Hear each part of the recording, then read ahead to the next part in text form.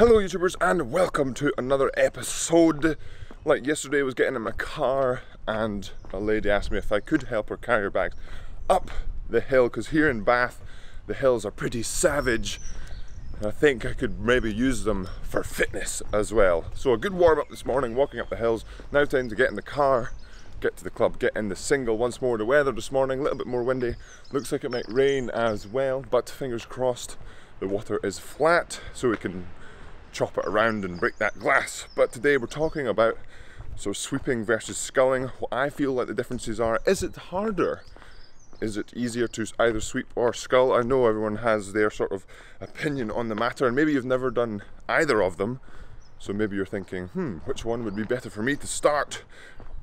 So, getting in the car, finally walking down the hill is much easier than walking up, and we'll get to the boat club.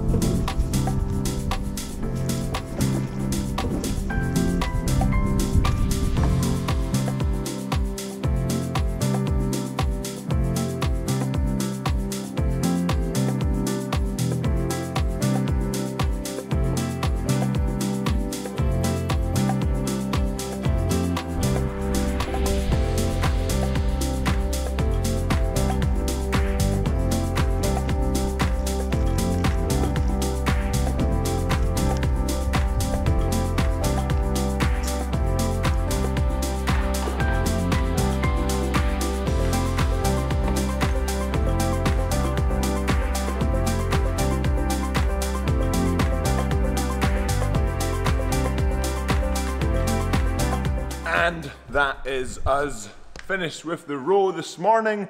Boat on the rack, blades in their place that they go, and what an interesting row it was today. So yesterday I spoke about the row, so did the same distance as yesterday, and I felt like yesterday it was, here we go. I felt like yesterday it was a bit, my body was thinking, quite windy, my body was thinking, that's, your muscles, the small muscles, the balancing muscles that aren't used to single sculling are getting tired. And today went out and didn't really feel that at all. So that's absolutely fantastic. And then it always seems to be an adventure on the Avon, especially this week.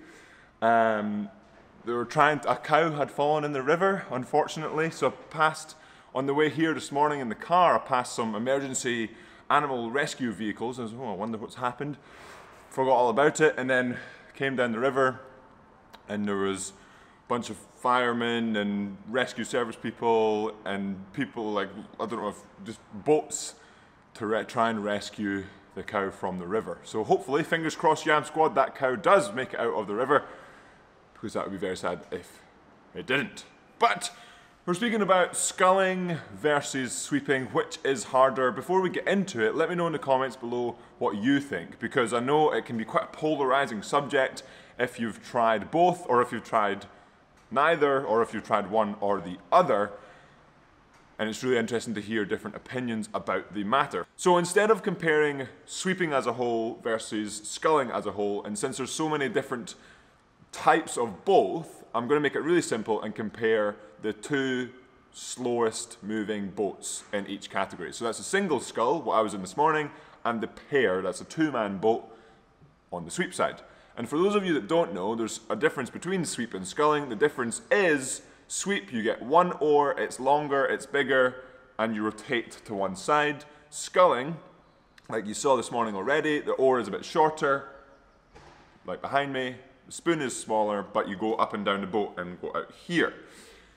So that's basically really simple, the differences between the two. And I think that there are so many sort of different things that go on in each that can make it harder or easier for you as an individual.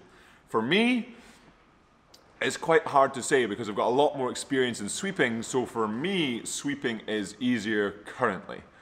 If I was to think back to when I rowed a pair for the first time versus rowing the single for the first time, I've never fallen in the water in a pair.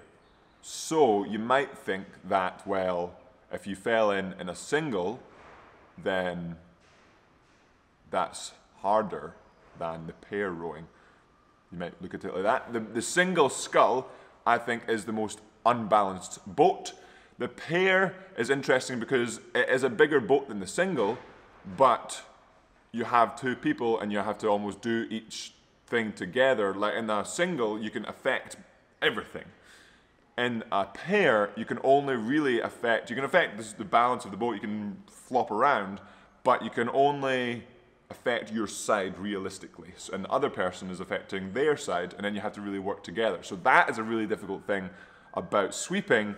You have to work only on your side and then hope, fingers crossed, that the person or people on the other side are doing their bit on their side. Whereas in sculling, you all take equal responsibility for your side, or both sides really, up and down the boat, because no matter if it's a quad, that's 4 people, a double, 2 people, or a single, you're all working on both sides of the boat at the same time. Rather than a pair, 4, or an 8, you're working on only one side. So I think sweeping has that difficulty where you can only work on one side. Sculling has that difficulty where it's a bit more unbalanced. And again, this is single versus pair, not other boats.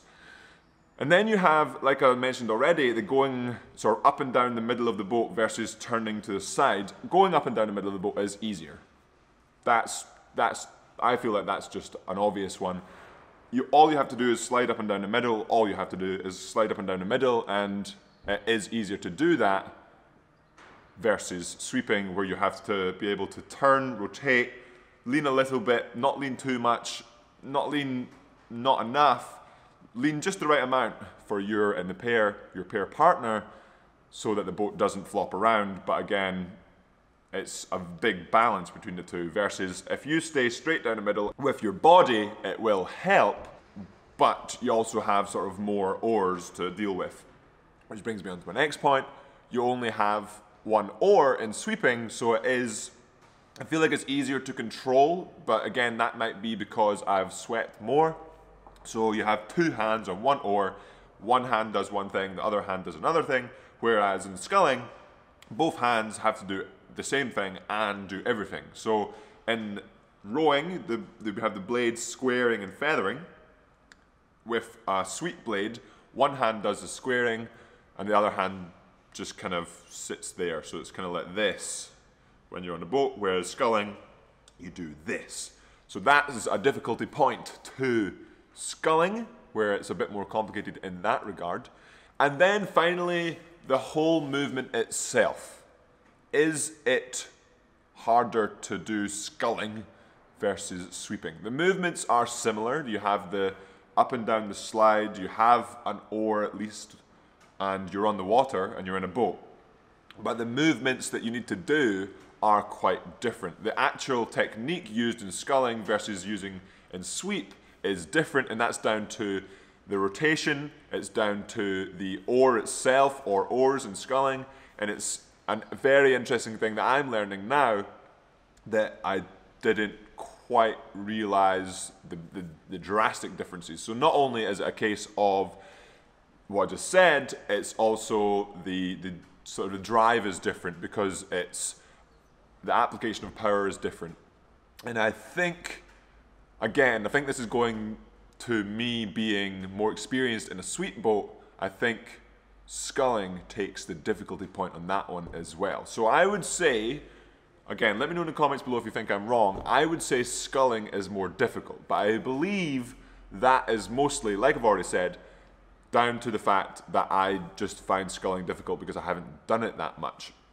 Maybe it's a case of if I get into a quad, even when I was in a double with Charlie, it did make it easier, but still it was confusing, and I felt like I had less control.